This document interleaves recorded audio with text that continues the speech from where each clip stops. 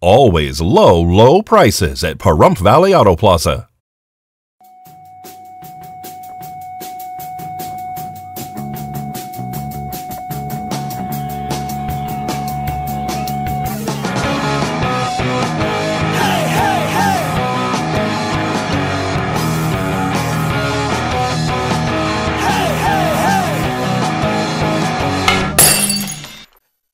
Time now for your News 25 look at sports and streaming at www.kpvm.tv. And we're coming to Roku March 1st. Vegas Golden Knights in action last night welcoming the Nashville Predators. Nashville won 5-3. Vegas welcomes the Toronto Maple Leafs tomorrow evening.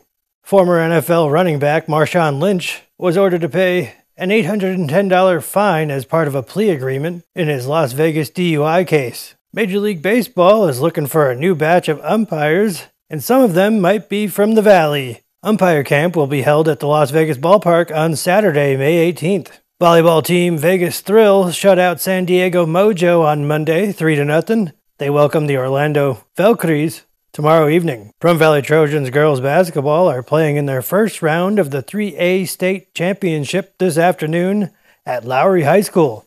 And that's your look at sports on News 25.